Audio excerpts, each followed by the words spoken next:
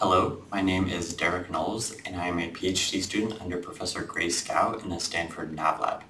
Today, I'll be sharing about an open source Python library that our lab has developed and, that works with GNSS measurements.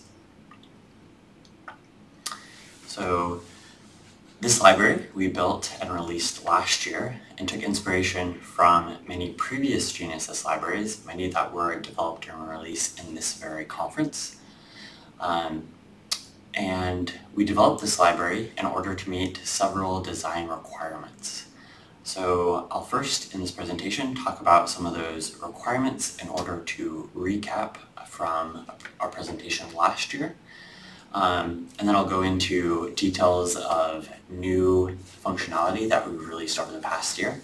And so if you would like to know more about the details and implementation of this library, you can refer to our presentation from last year's conference. So the first design requirement goal that we have, first is that it's written in Python.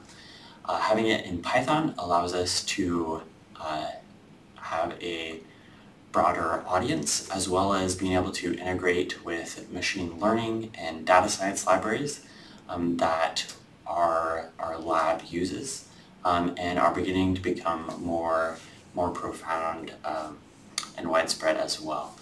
It's also important for us that this library was modular, meaning that we can integrate many different types of data and run the same algorithms and visualization tools, as well as that the library is well documented so that there are function level references for every function on our library, as well as citations where algorithms come from. We wanted this library to be unit tested, so this library has complete full testing coverage, and this means that as we continue to expand and grow, we can have confidence, and our users can have confidence that the library will continue to work as expected. And then finally, the library is easily extendable. So we have guides on how to contribute, as well as the modularity allows us to quickly add new types of functionality.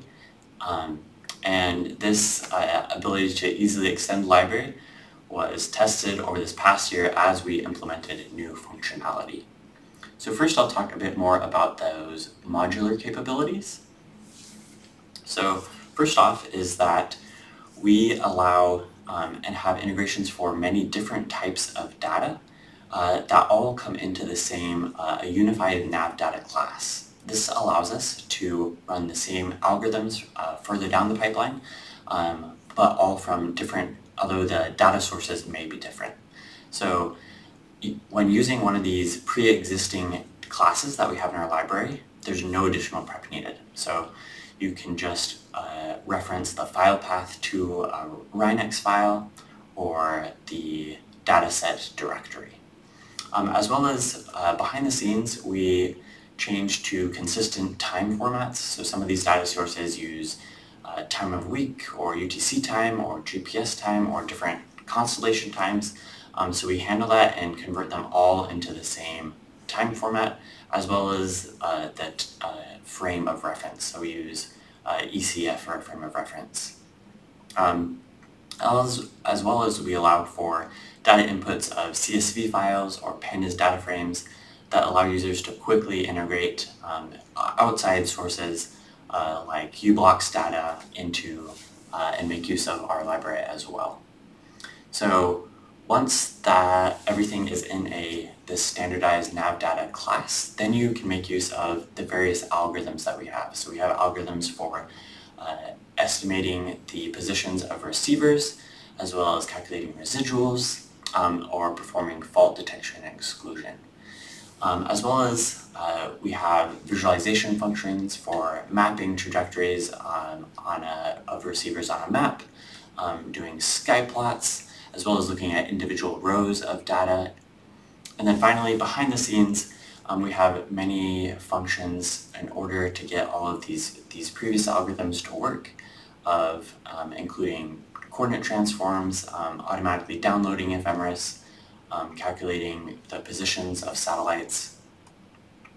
And so over this past year, we've been busy, and so what is highlighted in colors are functionality that was new or improved over just this past year.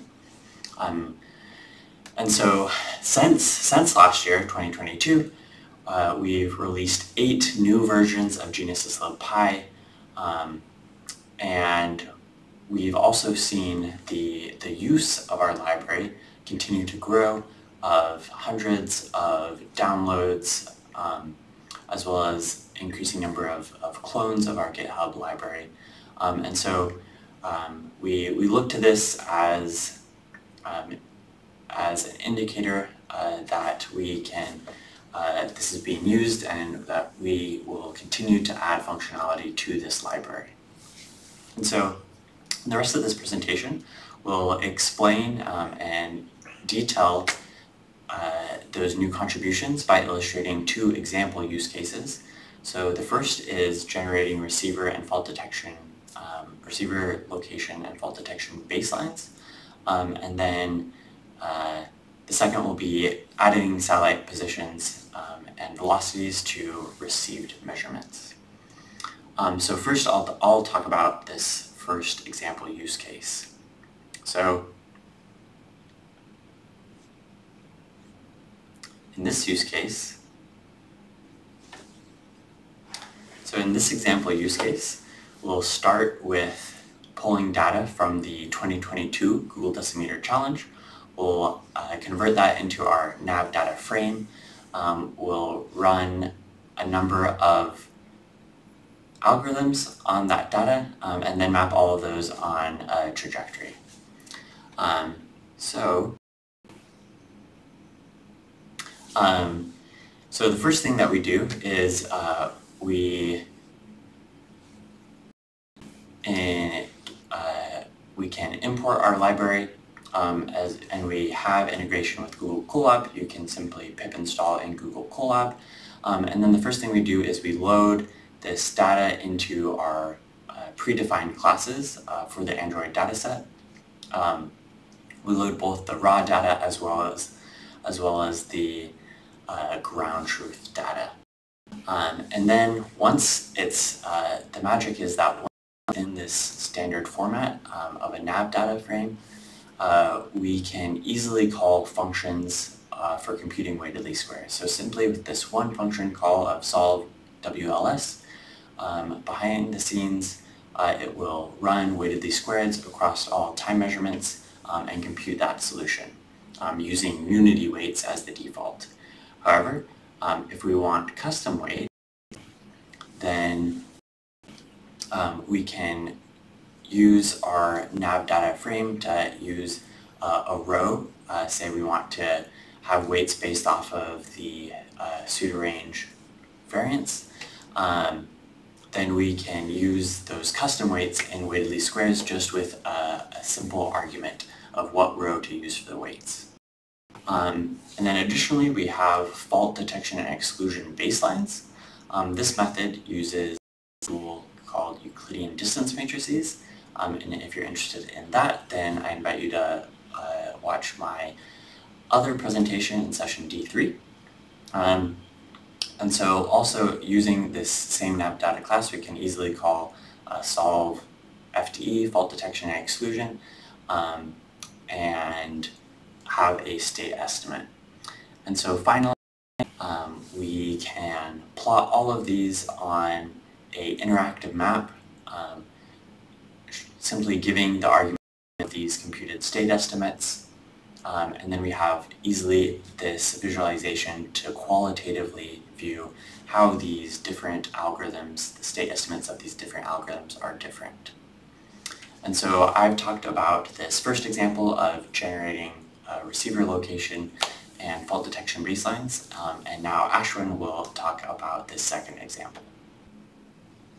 Hi, I'm Ashwin Kanhere, also a PhD student in the Stanford Nav Lab, and I'm going to talk about how you can use GNSS LibPy to add satellite positions and velocities corresponding to measurements you've already received and recorded. So in this case, we're going to use SP3 precise orbits, we're going to use CLK clock products, And to show that we've actually computed these SV states, we're going to use weighted least squares to generate a state estimate, and then using that state estimate show a sky plot of the received satellite states.